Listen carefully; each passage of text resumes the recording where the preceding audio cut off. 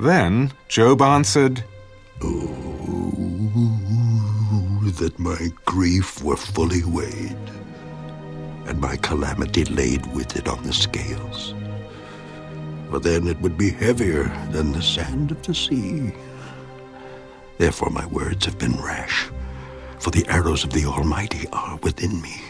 My spirit drinks in their poison. The terrors of God are arrayed against me." Does the wild donkey bray when it has grass, or does the ox low over its fodder? Can flavorless food be eaten without salt? Or is there any taste in the white of an egg? My soul refuses to touch them. They are as loathsome food to me. Oh, that I might have my request, that God would grant me the thing that I long for, that it would please God to crush me, that he would loose his hand and cut me off. Then I would still have comfort. Though in anguish I would exult. He will not spare, for I have not concealed the words of the Holy One. What strength do I have that I should hope? And what is my end that I should prolong my life? Is my strength the strength of stones? Or is my flesh bronze? Is my help not within me? And is success driven from me? To him who is afflicted, kindness should be shown by his friend, even though he forsakes the fear of the Almighty.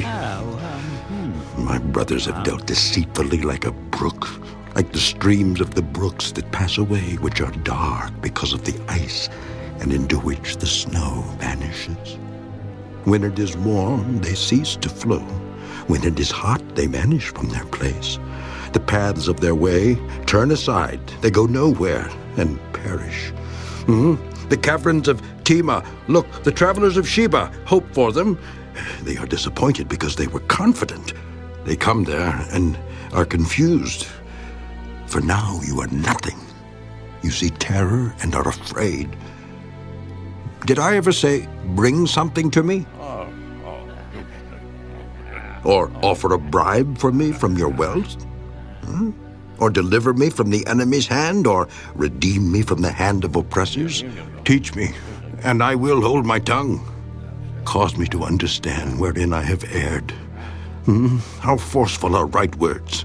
But what does your arguing prove? Do you intend to rebuke my words? And the speeches of a desperate one, which are as wind? Yes, you overwhelm the fatherless, and you undermine your friend.